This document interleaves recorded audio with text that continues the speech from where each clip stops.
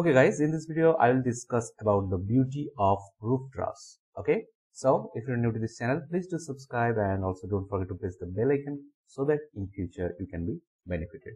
Okay, so at the very first, you know that to construct any type of roof, a beam is a mandatory. Okay, but beam has some limitation. Yes, for example, if the span of the beam is very large, in that case the depth of this section is very high. Why? Because you know that due to any type of loading, the bending moment is simply proportional with the span. Now if the span is high, definitely the bending moment will also be high. And if you have constant, let's say you are going to use some wide flange section. Okay, so now let's say the flange have some constant value for carrying the tensile force as well as the compressive force. Okay, and you know that bending moment is nothing but a push and a pull. So for this constant value of tension or compression, if you have large amount of bending moment, what you have to do, you have to simply increase the lever arm. Okay, so for larger span, this depth requirement become very high. Clear? And whenever you are going to use the very high depth wave, or the wave become quite slender, in this case the depth is very high compared to the thickness, so your wave become quite slender, and in that case this wave become susceptible to wave buckling like this. I think you have watched my video what is wave buckling, and you also know to resist this type of wave buckling you have to use the stiffener like this. Okay, and not only that, let's say you have two high depth beam, okay, and they are subjected to loading, and if the depth is too much, in that case this beam is susceptible to lateral torsional buckling. And for that, what you have to do, you have to simply restrain them diagonally by using some extra member. Okay, so all these are the limitation of beam. So if you have large span, in that case you need a large depth beam. Okay, and once you are using large depth beam, the wave becomes susceptible to buckling. Okay, and to resist that, what you have to do, you have to use the stiffener, and also to make the overall section stabilized against the lateral torsional buckling, you may have to use the cross member. Okay, so all these are the limitation of beam in case of a large span. Okay, now the question is, why do I find roof truss beautiful? Okay, so before discussing that, one more thing, you know that for any I section, whenever you are using it as a beam, under bending moment the stress distribution is like this. I know these are very familiar to you, but still just for the discussion again repeat it. Okay, so these are the stress distribution, right? And here you can see that the majority of the stresses are accumulated in the flange region, and that is the reason we consider that the bending moment are carried by the flanges only. Okay, so here you can see that the material in those region are not at all utilized under bending moment. So we can say that a beam section, okay, or you can say some I section, okay, which is subjected to bending moment, okay, is not utilized 100%.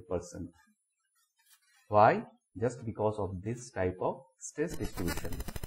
Okay, so the beam section is not at all economical whenever this depth become very high, because if the depth is high, the wastage of material is more high. Okay, so now come to the roof truss. Okay, so here you can see that, let's say this is the support and this is the support, and we have some bending loading like this. Okay, so what is the bending moment diagram? Very simple, it is something like this. Okay, now consider some bending moment in this zone. Okay, so let's say here the bending moment is M, and due to this bending moment, let's say we have some tensile force like this. Okay, so this is the compression and this is the tension, right? So if we have fixed value of tension and compression, okay, so let's say to carry this amount of compression or tension, we are using some section like this. Okay, so let's say this is the section which can carry only this much amount of compression as well as the tension. So here you can see that from this point, from support to this mid span, the bending moment is constantly increasing. So what you have to do, if you are maintaining constant tension and compression value, you also have to increase this lever arm towards this center. Okay, so here you can see that at this support, this is the lever arm, let's say D1, but once you are approaching the center,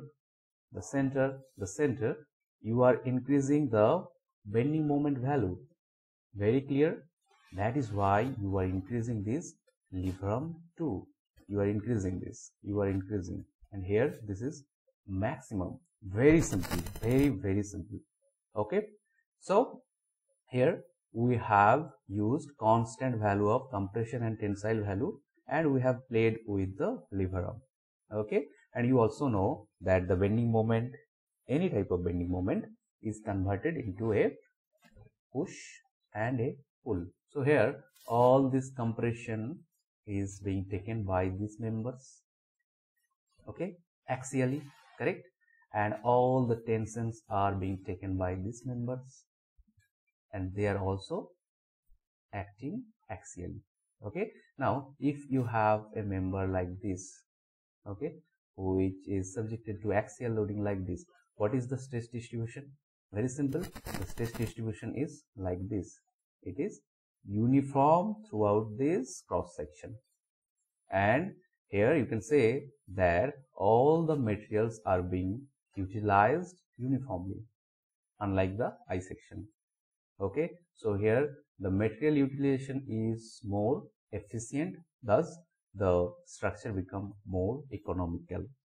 Okay, so I think now it is clear to you how we can substitute any type of I section, okay, with this truss. Okay, so whenever the span, especially for this type of industrial shed, the span is definitely should be high, and in that case you may not stabilize your structure by using this I section or built up section. In that case, my suggestion is please go for selecting truss.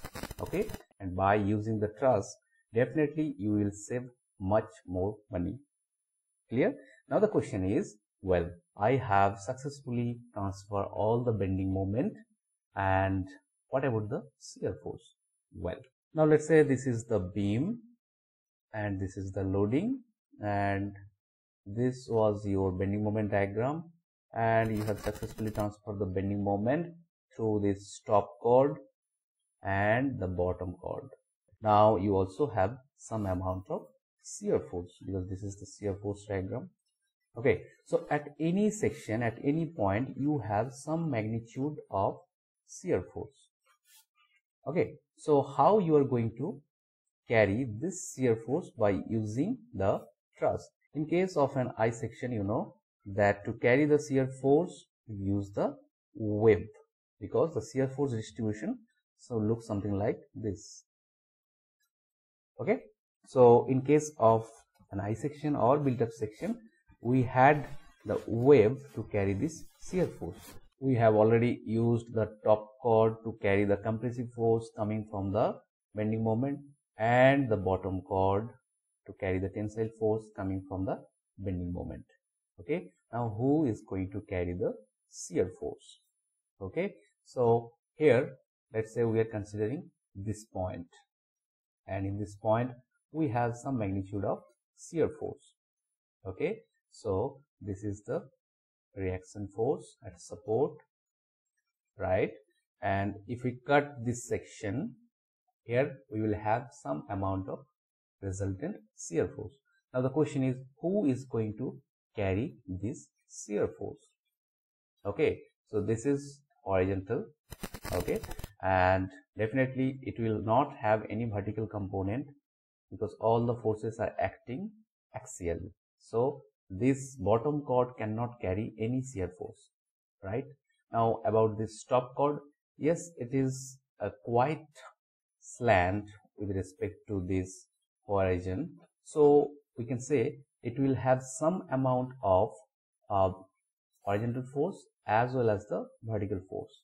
But this amount of vertical force is not sufficient to carry this large amount of shear force. So what you have to do, you have to simply use some diagonal member like this. Okay. So these diagonal members are dedicatedly provided to carry the shear force, because any diagonal member will have two force component because all the forces are acting axially. So it will have some horizontal component and the vertical component. So this vertical component is opposing this shear force, right? So that's all I love about the roof truss. And if you also love this video, please don't forget to share it.